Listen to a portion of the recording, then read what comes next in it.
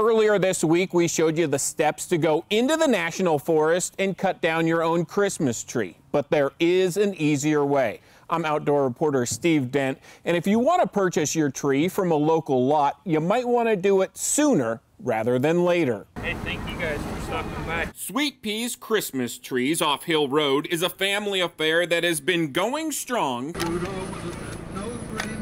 for 13 years. My parents, grandparents, aunts, uncles started it, so our team ranges from age 1 to age 83 at this point. They make it their mission to help other families celebrate the holidays. I work here. Despite a recent tragedy in their own family. We had a recent loss that was really hard, but it's brought the family together.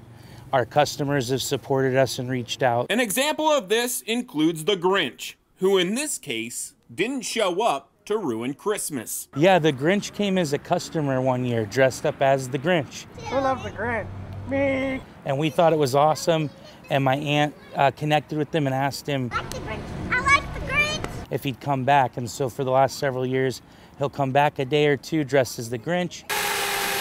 Sweetpeas brings in their Christmas trees from a farm in Salem, Oregon.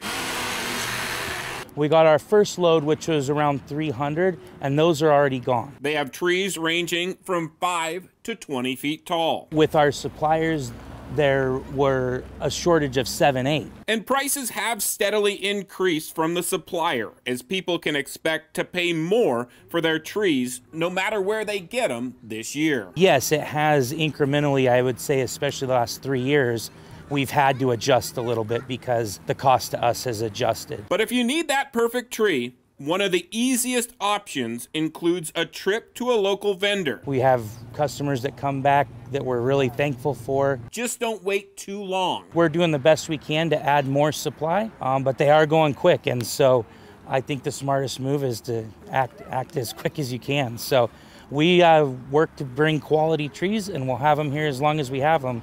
But when we're out, we're out. People can find Christmas trees from local vendors all over the Treasure Valley, including Zamzows, and I've heard their radio commercial, which also says you might not want to wait too long. Steve Dent, Idaho News 6.